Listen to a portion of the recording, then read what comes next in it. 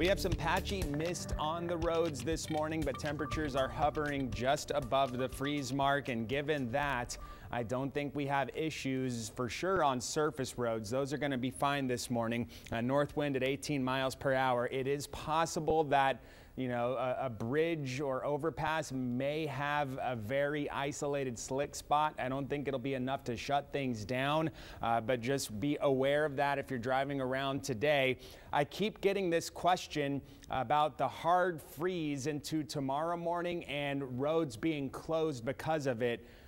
You need moisture on the road coupled with the freeze for that to become a problem. Just because the temperature gets below freezing doesn't mean that the roads then freeze.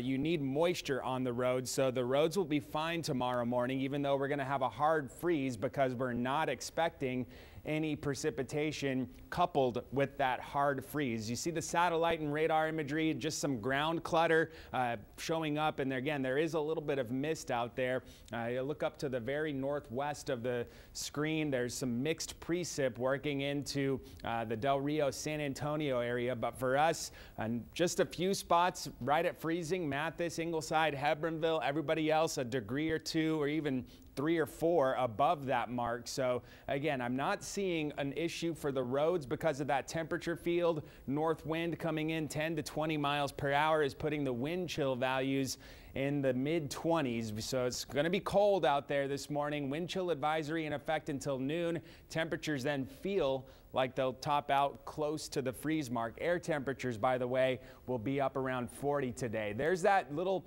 mix of rain, sleet, freezing rain, and snow up around Del Rio. This is going to work towards San Antonio, and the farther east it gets, the more it's going to dissipate. So this isn't going to be coming to our area, but parts of the northern fringes of Live Oak and McMullen counties may get in on a little bit of that mixed precip. Accumulation, though, going to be negligible. I don't think this is going to be a problem for us in terms of travel in the coastal bend. This model actually keeps a lot of this up between Del Rio and San Antonio with that mixed precip it working into San Antonio and snow to the, I'm tired.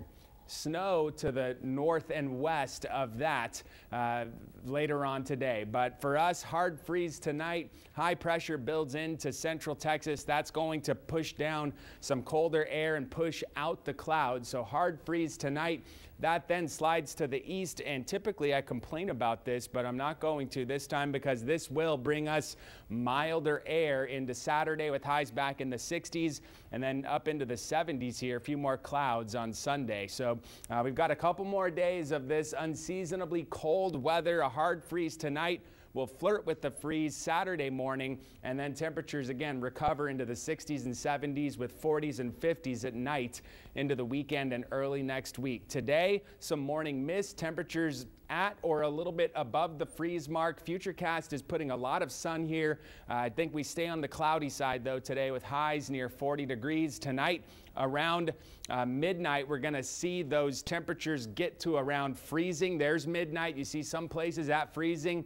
That'll last for about 9 hours time. The hard freeze happens overnight into tomorrow morning, mid-20s, and then by 9 o'clock, that's about when we'll get out of that freezing range with highs getting to around 50 with sunshine. The sun will come out here tomorrow. Today, 41, morning mist. It'll be cloudy and cold with the north wind 10 to 20 miles per hour. Tonight, 27, a hard freeze. If you can drip the pipes, you can do that. You can also protect or insulate the piping outside if you can.